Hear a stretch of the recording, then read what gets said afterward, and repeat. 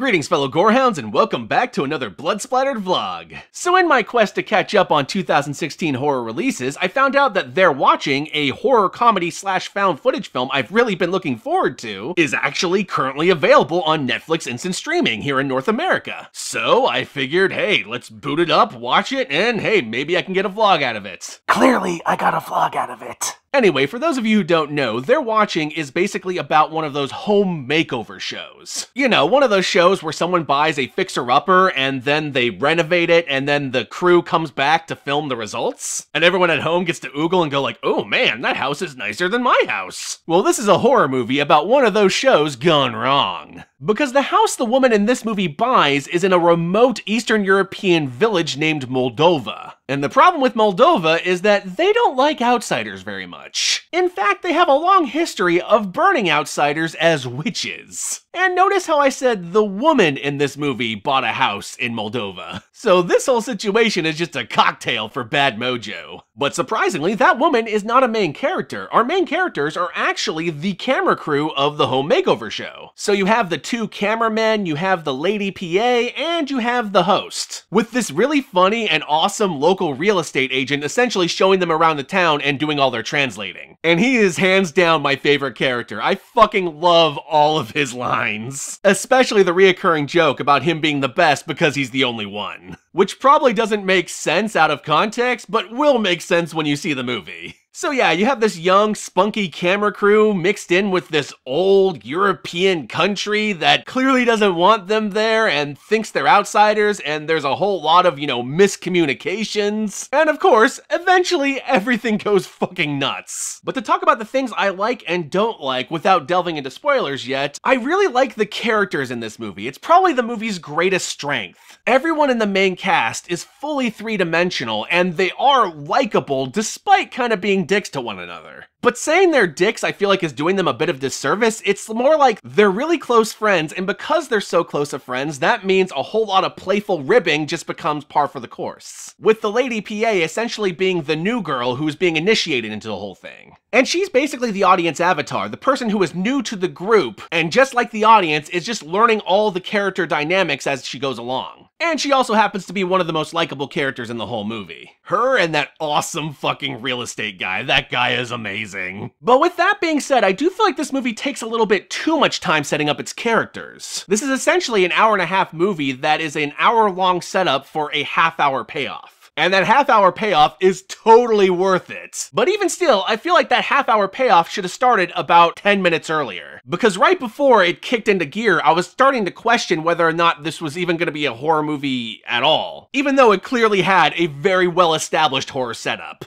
But rest assured, if you hang in there, it is totally worth it. Even if some of the effects in the final act aren't very good. Seriously, a word to the wise, if you're doing a low-budget horror movie, try to keep the digital effects to a minimum. Because bad digital effects do not have quite the charm as bad practical effects. Because especially in a horror comedy, if you had bad practical effects, it would just be funny. Whereas bad digital effects, they can be a bit of an eyesore. But seriously, that is a minor complaint, because outside of that, I really fucking love where this movie goes. The other thing I should say before we get to the spoilers is that despite this being a horror comedy, it is not a laugh-a-minute comedy. Most of the humor comes from the awkward interactions with the characters, a la something more akin to The Office. And they're not necessarily like really refined jokes like in something like Shaun of the Dead. So I know for me personally, I didn't find myself laughing very much, but I was thoroughly entertained. And I feel like anyone going into this movie should probably know that beforehand, because it could be disappointing for some people if they were expecting to just laugh the whole time. Anyway, my fellow gorehounds, They're Watching is a really fun movie with some really great characters and a really awesome payoff, even though the payoff has some questionable effects. So check it out if anything I've said so far has interested you, and with that said, let's move on to the spoilers.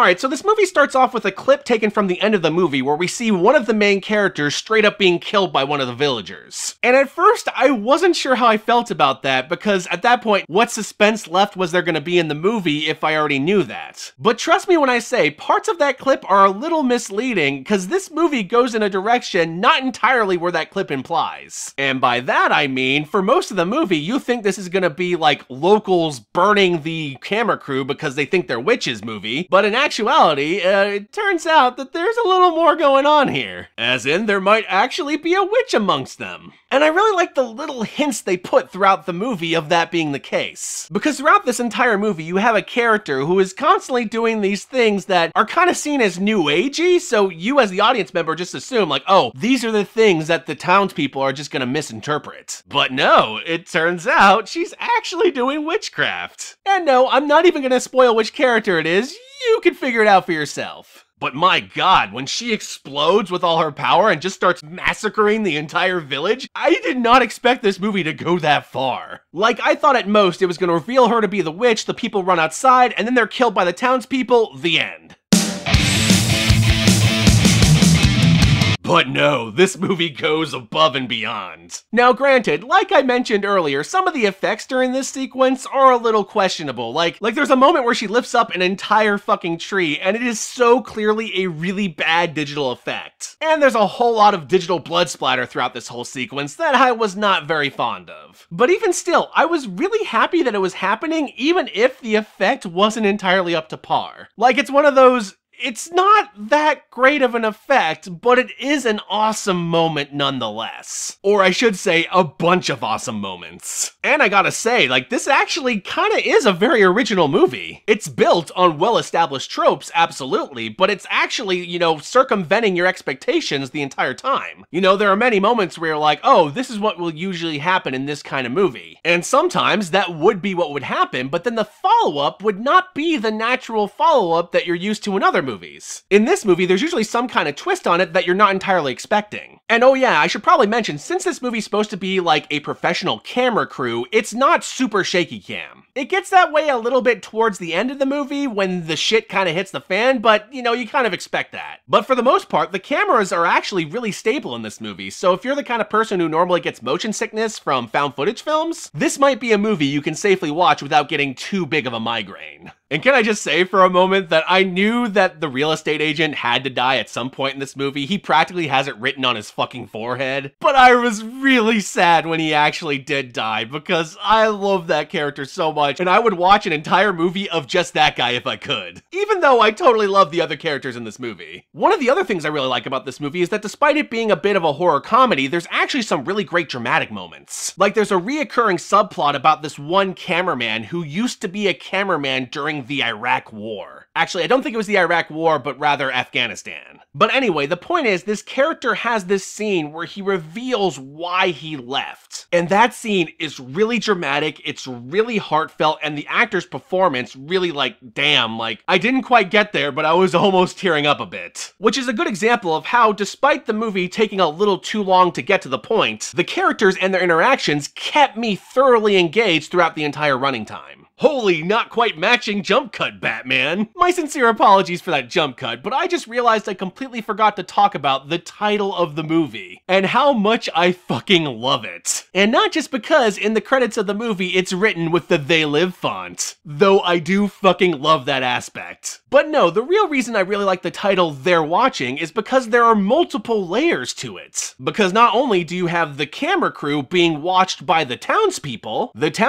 are being watched by the camera crew and their cameras. And on top of that, the camera crew and the townspeople are being watched by a third entity, and all three of them are being watched by us. We are partially the they that are watching. Just peeling away those amazing layers. Anyway, my fellow gorehounds, peace out, and I'll catch y'all later.